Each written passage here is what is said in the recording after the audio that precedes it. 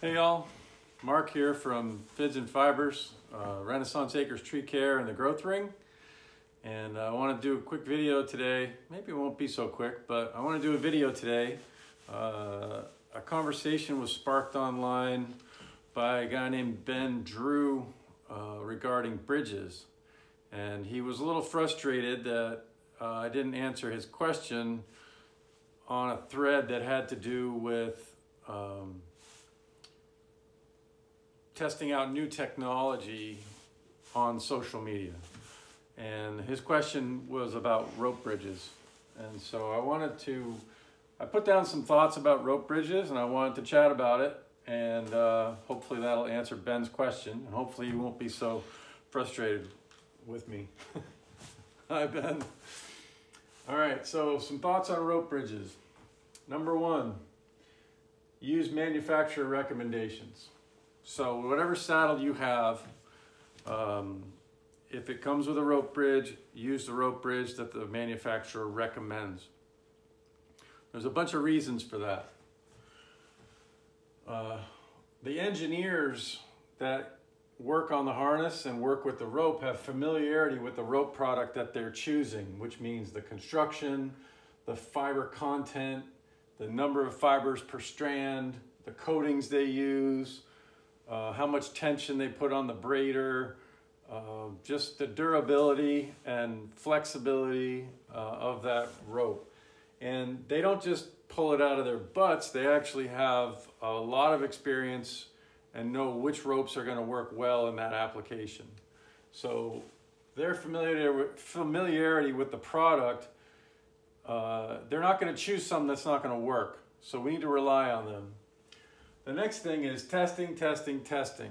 They test the crap out of it. And they'll do it in the lab, they'll do it on the brake test machines, they'll do it theoretically, and then they'll put it out in the field and test it before it reaches the market. So as you all know, there are people out there who test products, they get them all the time. We all look up to some of those folks, and that's what gets them some free product to test. And we rely on those people's expertise to give positive feedback or negative feedback to the manufacturers and make changes. And that iteration all happens before we even see the product. So that testing, whether it's theoretical, whether it's in the lab, whether it's in real life, whether it's on a brake test machine, is really important. A note on testing is testing is not initially done on live subjects. And the reason I want to say that out loud is that if you get it in your mind that you want to test a different bridge material on your saddle than the manufacturer recommends, you are now testing on a live subject without the engineer's calculations or familiarity with the product, or even some of our peers out in the world testing it with their recommendations. You're actually just going out on your own into the wilderness, and that's when bad things can happen. We had that situation about 15, 18 years ago. People started using class 2 fibers, you know, Dyneema, Vectran, Technora, for rope bridges. When that stuff came out, the brake test numbers on that stuff were massive, and they were small diameter ropes. So people were like, oh, I'll just use you know, Vectran or Technora as a bridge. And we found out that not only do the knots slip, but the fiber is self-abrading. And so with a little bit of rubbing from a carabiner loaded in a tensioned and untensioned and compression, you know, situation, it would actually wear through. And the worst part is that if you had a class 2 fiber inside a polyester fiber, you couldn't inspect it. And when they were finally taken apart and inspected, the core of the rope had actually separated down and wasn't even touching inside. The climber was being held aloft by just the polyester cover and the knots that were holding that together. So yeah, things can go wrong. There is little margin for error when you're using a live subject for testing.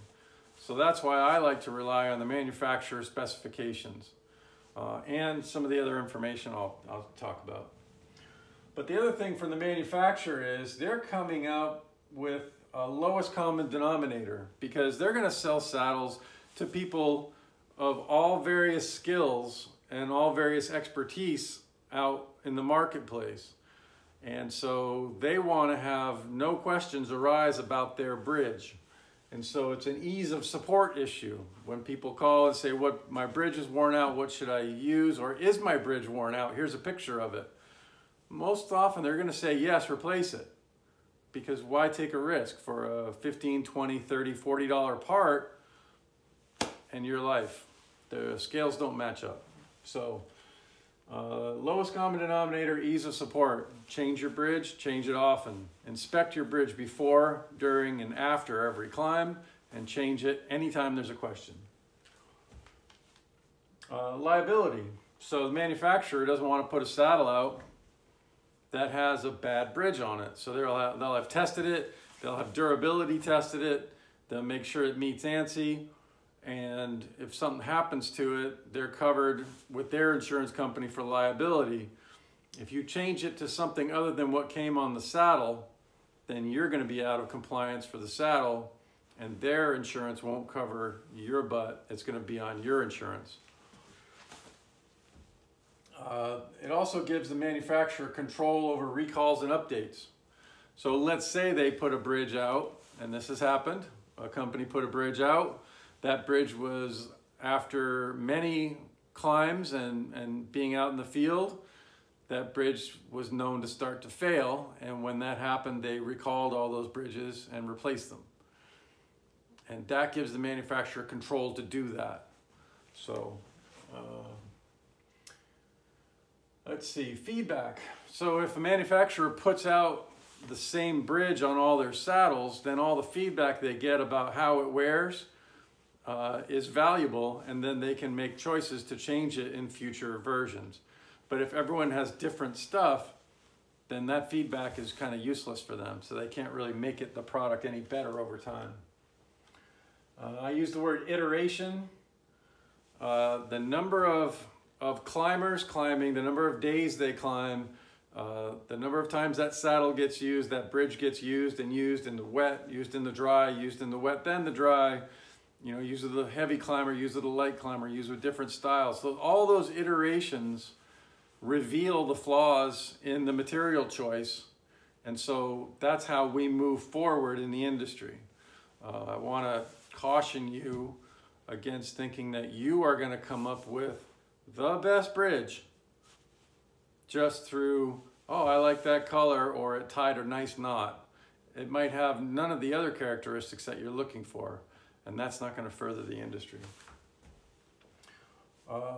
Also, the hardware interface on the saddle. So there are some saddles that have steel hardware connections where the bridge is tied on, and there are other ones that the bridges are sewn, maybe they're a strap or webbing material, and they might have aluminum or steel hardware connections. They might have an anodized or a bare hardware connection. And through years of iterations of being climbed on and being, you know, left out in the rain or working in the rain, you know, we gain some insight as to what parts wear out. I know I've seen Chris Coates had some Tree Motion saddles where he sweated so much that the anodizing just began to come off and the aluminum was oxidizing. And that feedback allowed Tree Motion manufacturer, Teufelberger, to make some adjustments to that. All right. Also, brand differentiation, quality, safety, loyalty, consistency. So these are the things that you associate with, I climb on a Tree Motion because it's safe here, it's comfortable here, the bridge does this, I can get the replacement bridges at this location. They offer different length bridges. You know, Petzl is excellent at offering different length bridges for the Sequoia. And so you gain a familiarity of what's available, how it works, what the quality of it is. And that way, if you buy one that's poorly sewn or something like that, before you even put it on, you can know that it's wrong because you've inspected your old bridge so often, and you gain this sense of understanding that'll alert you to something before something goes wrong. And all of that comes with that branding, that brand loyalty, the feeling of quality that you get, because that's what we survive on, is that feeling of quality. Like when you say the word Buckingham, or you say the word Petzl, or you say the word Tree Motion, or Monkey Beaver, like the first thing that comes to your mind is a feeling of how you feel about that brand based on what you've been exposed to. Now the companies are working on to control that for you. They want to make sure that their saddle brings that happy feeling, much like Coca-Cola did back in the day. They had the little jingle, and you have a Coke and a smile, and that brand loyalty helped them sell more product. Same thing with here, but this is life support. So being life support, the saddle itself is pulled, it's engineered, it's labeled. The rope bridge itself kind of falls into a gray area because the rope bridge itself is not labeled. So if you pick up a carabiner, you can track it all the way back to the factory, what batch it was, what date it was, and if there was a recall and your carabiner falls in a range, you know what to do. When it comes with rope, you don't know that, whether it's your climbing rope or your rope bridge. It's a bit of a gray area, and I think we're gonna advance in the future to being able to track that stuff.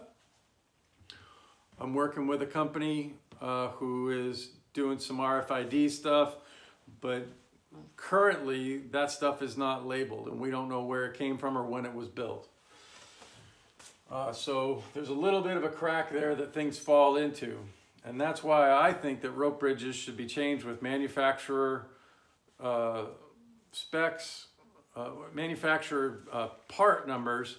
That way, when you buy it, there's a record of your credit card purchase, and that comes in, that goes on your saddle, and if something happens, we can prove the chain of custody of that piece so that there's liability coverage all the way around. Next thing. Oh, I guess that's it. So that's my thoughts on rope bridges from the manufacturers. Now I know in practice there are a lot of people out there tying their own rope bridges, and I'm not going to say you don't do it. I'm not going to be the guy that says you can't do it. I don't think it's a wise choice, but I'm going to present some information that'll help you make a better choice. So the first thing I mentioned earlier was the difference between class 1 and class 2 fibers. So your class 2 fibers, your HMPE, Vectran, Technora, Dyneema type products, those are very, very strong, but they can be self-abrasive, especially when wet. So we have informally outlawed bridge material made out of those things. Even though they're very, very strong, they don't last very long. And if they're hidden inside a polyester sheath, you can't inspect it. So that's going to lead us more towards our classic class 1 polyester products. And so what I've done is put up some, this is how I think of rope. And first I want to talk about the unique characteristics of a rope bridge versus regular rope. So when you use rope, you use it in tension. You're always pulling on rope. When we get in trouble is when we put it around a pulley or through a ring, and we all know that it adds friction, it can add heat, and those are places, tension points, friction points where we can actually break a rope if we use too tight a bend radius. So we try to ease the bend radius, but a rope itself likes to be worked in tension. And I have a piece of hollow braid here to describe that. So when you push a piece of hollow braid together, you can see all the fibers bunch up. But then as it comes into tension, they all settle and find their home, and they lock in together. And as they do that, let's see, what is this? This is probably a 12 strand. So the 12 strands all the way around the rope in 360 degrees all begin to take up their share of the load and shoulder their weight, shoulder their tension. And when we get in trouble is when we run it over, let's say through a ring, and we have rope in tension on the top because it's over a longer bend radius, and it's in compression on the inside because it's over a shorter bend radius. So now we have an unbalanced rope. We have compression and tension. And as arborists, we know about compression and tension from cutting trees. So when you're felling a tree, if it has heavy lean, it's the back of it's in tension, the bottom's in compression. And if you don't perform the proper cut to relieve that tension, you could end up with a barber chair. So you see the force centered somewhere up the tree and it breaks. Well, it's the same thing in rope. As you're running through a ring and you have compression and tension, now if there's 100% of the load going through here, that 100% of the load is concentrated on the tension part, not on the compression part. And that means that this percentage of rope, let's say it's 50%, that 50% has 100% of the load, and this 50% has less or no load. And that's why ropes break, because they get unbalanced. So the best way to work with rope is a straight line. You put your weight on one side, you put the pulling force on the other and pull it. All the strands take equal weight, and the weight moves where you want it to go. We very rarely do that. And we also very rarely do that because we have to have a termination on the end. The terminations always cause concentration of tension and compression. And that's where they're not balanced. So wherever you attach this to your prime mover, to your pulling device, is going to either have a knot or a splice there. And on this side, it's going to have either a knot or a splice there. And at those places is where the rope is likely to break, because we all know that knots reduce the strength of rope by 50%. The reason is that now we've concentrated compression and tension in one area versus the rest of the rope, right? And so that's why knots are weaker, and that's why splices are stronger than knots, because the bulk of the splice is designed to put the whole thing into a linear motion and let all the fibers take up the weight equally. So let's talk about the rope bridge. That's where we're headed on this. So the rope bridge is really unique.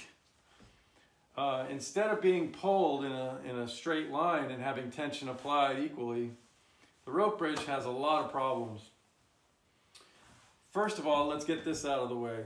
There's a knot on one side of your bridge and a knot on the other side of your bridge, or a splice. If you have a webbing bridge, you have a sewn termination. Either way, when you put a loop on the end of this, whatever loop you end up with, there's going to be part of that that's going to be in compression, and part of it's going to be stretched over a longer radius in tension. And that's going to be the place where we're concentrating tension and compression. So first off, we've got that problem. We're concentrating those forces there at both of those points. And so when we tie knots in a bridge, we always say that we want to make sure that we leave a 3-inch or more tail, just in case the tension and compression over the load, the cyclical loading, on, off, doesn't loosen up your knot and start to suck your tail out, okay? And it's the compression, it's the difference between the compression and tension that causes knots to work loose. So that's one thing that we need to think about. And not all ropes tie knots as well. You know that from your own experience. Like some knots have a really nice hand, a really nice softness and firmness, and they take a knot really well. And some ropes, you tie a knot and it doesn't ever really set properly. And so you wouldn't want to choose a rope that didn't set properly to tie your knot. Next off, you have this area of the bridge that's in tension, just like this above here. So one side is pulling against the other side and all the fibers are lined up and it's working great. But right in the top where your carabiner or your swivel is attached, you've got another concentration of compression and tension. And that's where you notice all the wear in your bridge, because that swivel's running on that and your fibers are unloaded and loaded as you move on it, and it rubs the fibers against each other, and that causes them to get fuzzy or fur out, and then they start to break. That's what the fuzziness is the microfibers in the rope are starting to break and fray, and it's starting to lose strength. Now, when we were talking about class 2 fibers like your Technora Vectrans, Dynemas, those fibers break because they're quite brittle and they're self-abrasive. So as the pieces break off, those pieces act like glass or sand against each other, and they cause further weakening and further breaking and further damage. Whereas polyester, we don't really consider that a self-abrasive material. Let's see.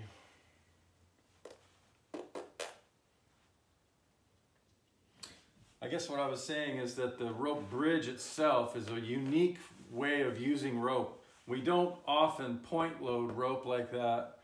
I mean, you could imagine that there would be a pulley there, but instead of the rope running through, we're running our swivel or our carabiner back and forth across this, wearing against the side of it, or the bottom side of it, wearing. And there's not many other applications in the rope world that we do that, which is really ironic because this is a life support point. Like, our lives are concentrated on this very weird and very unique way of using rope. And so to me, this is incredibly special. This is a place where I spend a lot of time, a lot of consideration. I think about it a lot. I inspect it before, during, and after use. I think about the climber's style. So if I'm looking at someone else's gear at a comp or a gear inspection, I'm trying to probe the climber to find out what kind of climber are they. Are they the kind of person that pounds and hammers their gear? Are they the kind of person that wants to get every dollar out of that gear? How long has it been since they changed it? You know, what are they likely to do to it the minute that I approve it? If I put a check mark in the box on rope bridge, what are they going to go out and do tomorrow? And that's going to give me information as to whether or not I approve that bridge for use, or I recommend that it gets changed tomorrow, or do I trust the person to change it in the next week, or do I just cut it and force them to change it right then? So those are some considerations. This area right here is incredibly special, as are these. And these are the places where things are not balanced. Your knot is not balanced, it's not pulling this way, and your termination point, or your swivel point on the rope, is not balanced. It's in compression and tension. And so this triangle right here is a triangle to pay really close attention to. All right, let's talk about some different ropes. So the first one is hollow braid. That's the easy one, and that's what we talked about here. So this is a hollow braid. It's basically hollow in the middle. You can actually take your fingers, stick your finger right inside and pop it out, right? And so when you pull this down, it acts like a Chinese finger trap, and it locks my finger in. Well, my finger's not fat enough for that one. So I'll put it inside this guy here and pull on that, and the Chinese finger trap action would be enough to kind of grasp my finger. And then when I push back to open it up, I can easily slide my finger out. Now this is great stuff. It's easy to splice. One of the problems is if you used it in a rope bridge configuration, it would flatten out. Now the flattening out causes a couple problems. It concentrates force at the corners.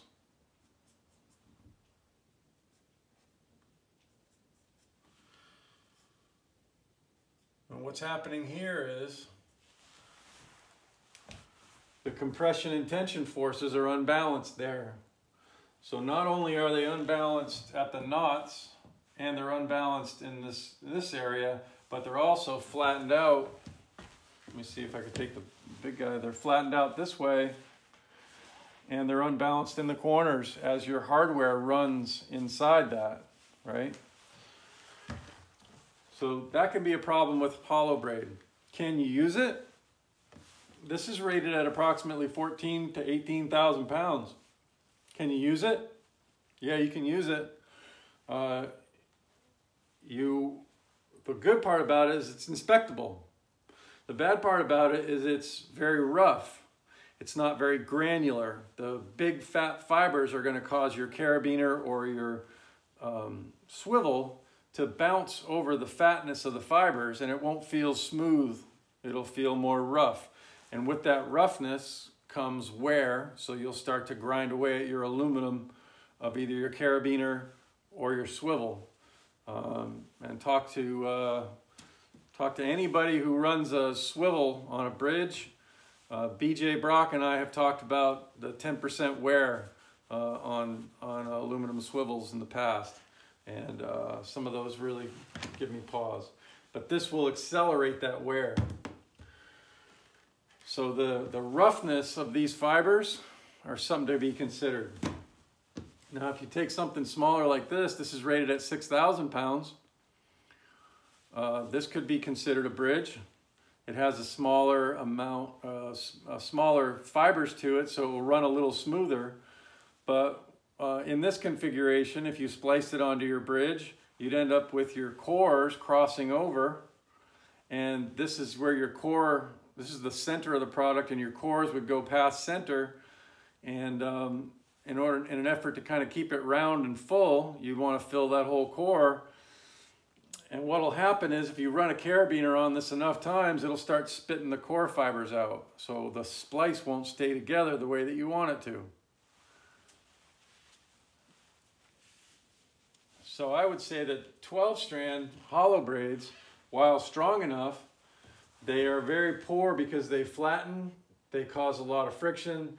There's transitions for the knots. So if you did tie a knot in this thing around a piece of hardware, you can see that the transitions for this tension, compression are great.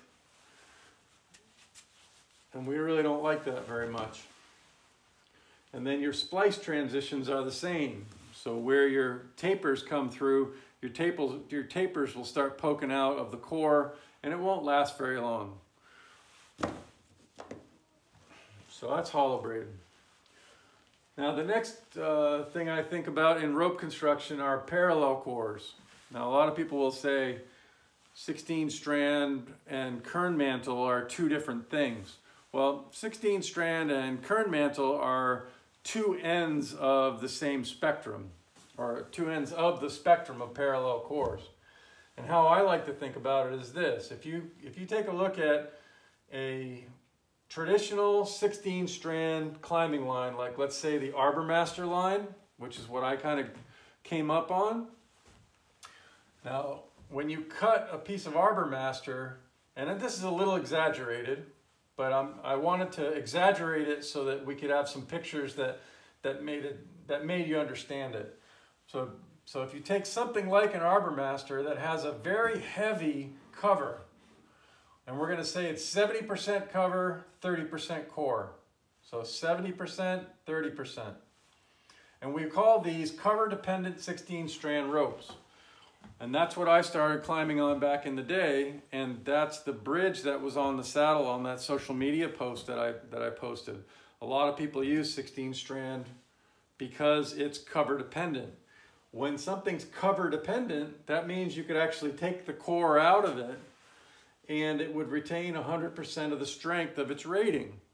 And Sampson used to write that the core didn't provide any additional strength of the rope. It's very counterintuitive, and we've talked about it a lot over the years, but basically this cover has so much bulk that it is the strength of the rope. When you move into more of what I call a hybrid 16 strand, which Atlantic braid, which is All Gear buys all their rope from Atlantic braid, Plimcraft, Buccaneer, even New England ropes I find New England ropes falls kind of in between here and here. But let's say that we came across a 16 strand climbing line that was 50% cover and 50% core. Now what happens with these ropes is that they don't actually say that they're cover dependent 16 strand anymore. They call them 16 strand climbing lines. And they don't act the same when you splice them because the cover is actually less percentage than these traditional guys. And so when you splice them, they don't act the same. And you're getting more and more strength from your core than you got in the traditional one. And so now we're headed towards more of a kern mantle rope.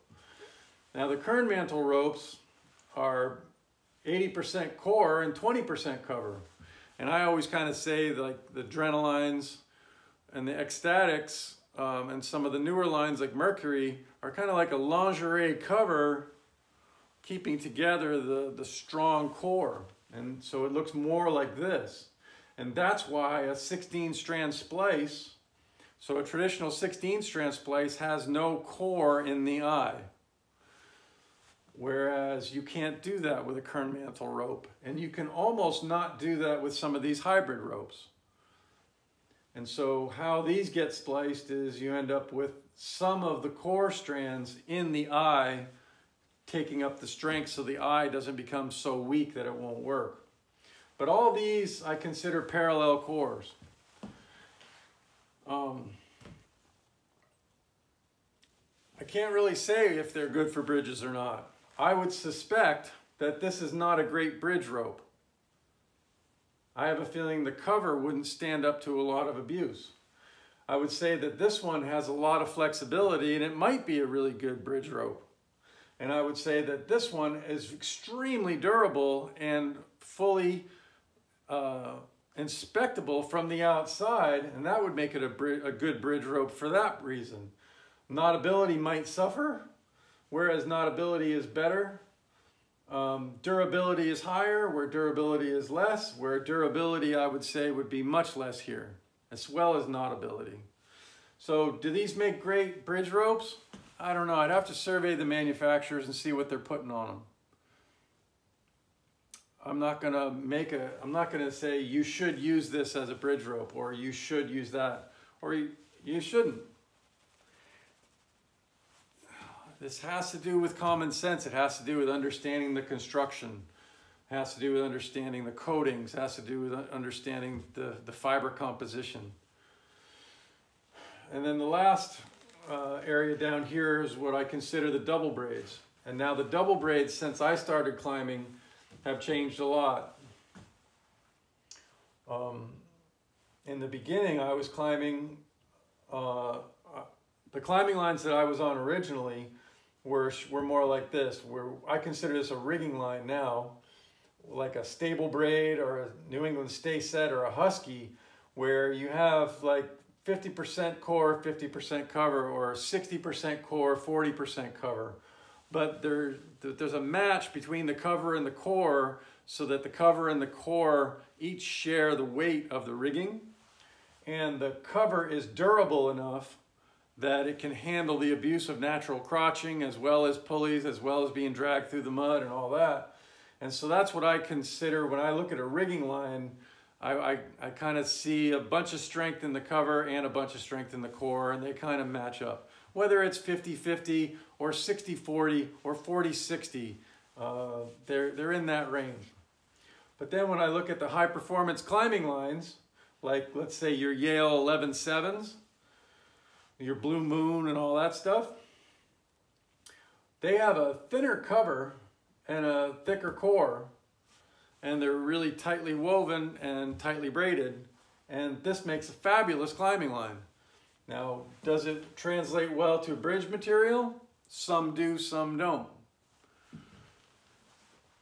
And then in the double braids, there's also things called triple braids. So this would be your tachyons, your scions, your tendrils, where you have your cover, you have your core, and in the case of a softer rope where there's a softer, like more of a lingerie feel core here, they'll actually put 3 or more strands of parallel core in the center to keep it round. So here's a piece of tachyon that I took apart. So there's your cover, there's your core.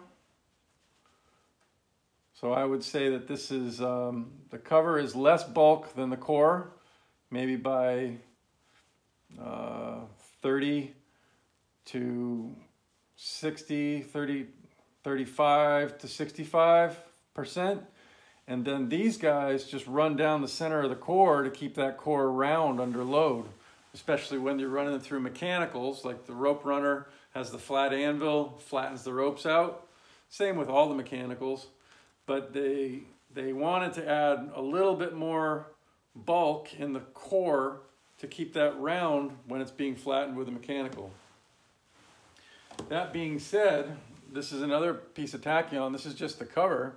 That being said, the cover acts just like 12-strand hollow braid. So this is 24 strand, but it acts the same way. The Chinese finger trap action is what traps the core inside, and then it traps the triple core inside that. So as everything pulls tight, it all pulls together and gives you the strength of the rope. Now this is where bridges are unique. If we're trying to get the strength out of the rope and we're pulling that like this to tighten it up on the cover, on the core, and on the inner core, and get everything working together, and then we put a carabiner on and put the load here, we're doing compression and tension. Now something like Globe 3000 that the Tree Motion uses, that rope, I don't think it was specifically engineered for rope bridges, but I think it was discovered that that rope that they had engineered for some other purpose worked really well as a rope bridge. And then they tested it and they chose it, and that's why they use it on their saddles. And that's the manufacturer recommendation for the Tree Motion saddle. And I don't want to change it. I'm happy with their choice. I'm happy with the fact that they stand behind it. They have testing behind it. Their engineers figured out the construction, the fiber, the coatings. They figured out how to terminate it. Remember earlier I mentioned that these are concentrated tension and compression, and the difference between tension and compression causes knots to work loose. Well, it's no surprise to me that Teufelberger used a knot with a long enough tail and then sewed it so that we could inspect it and make sure that if it was moving, we could notice it and stop it. And that's how life support should be. I can only applaud them for the red thread that shows you when your bridge is moving. I'm sure that there's a lot of things I've missed, a lot of things I've skipped, a lot of things I don't know. And I'm sure that there's a lot of people out in the internet world that want to comment. Feel free. I'm curious to see what things I missed. I'll add it to my presentation, so the next time I give this one, I'll be a little smarter. But yeah, inspect your bridge before you climb, during your climb, after your climb, replace it often, and climb high and fair leads. See you later.